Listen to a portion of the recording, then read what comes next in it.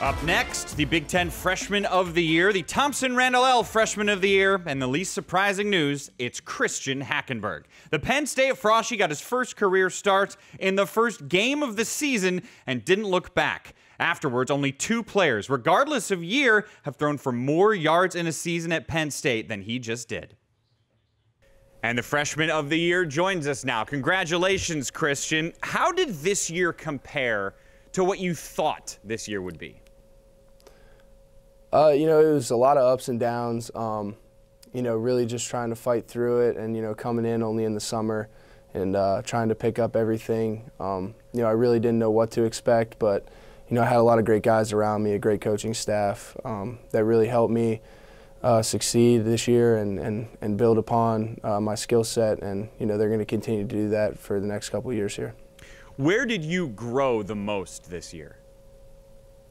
I definitely feel like I grew with the mental aspect of the position, recognizing coverages, defenses, and then, that translates, of course, to how the operation of the offense is. So I felt that each week I got more comfortable with how to operate the run play, the run game, and then, how to counteract that with the passing game, when to pass, when to run, that type of thing. Give me a specific thing, the most important thing that you've learned this season. Most important thing that I've learned would probably be, you really got to just continue to work each week. Each week's a grind. Each week's a new challenge with the defenses that we face in this conference. A lot of them bring a lot of different things to the table. So, really focusing on preparation each week is key to being successful. What was the best moment from this past season? The best moment of this past season would either go back to the Michigan game, 4 overtimes. That was spectacular. And then, of course, against Wisconsin, we got the seniors. We were able to send them out with a win. And that meant a lot to me because those guys, not only for myself but for this team, meant a lot for the program as well. And to send them out right was big for us. What's the most challenging part about being a freshman who's starting at quarterback?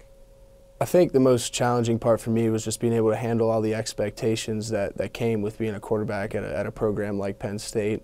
You really don't understand the bigness of it. I was playing small high school football in Central Virginia last year, so stepping into this type of environment was definitely different. But I think that, the more and more that you experience it each week, you sort of start to understand and grasp how big it is. Give me some ways Coach O'Brien has kept you grounded this year. Coach always tries to find ways for me to improve. When I make a great play, he's always the first guy to pat me on the back. But, when I mess up, he's always the first guy to let me know. So he's always trying to find ways to improve my game, whether it be physically or mentally in recognition. So, I think that's going to help me grow in both those aspects. What's the biggest thing you need to do in this offseason? Biggest thing I need to do is just continue to improve the mental aspect of my game, and then of course, go into the weight room, really buy into that, just try to improve the little things in my game, work on my accuracy a little bit. I think that I can always improve that. I think a lot of it just had to do with putting my feet in the right position and delivering the football. So, definitely just focus on the little things and then try and always improve the mental aspect of the game. Christian Hackenberg, the Freshman of the Year. Congrats on the award and your impressive first year at Penn State. Thank you so much.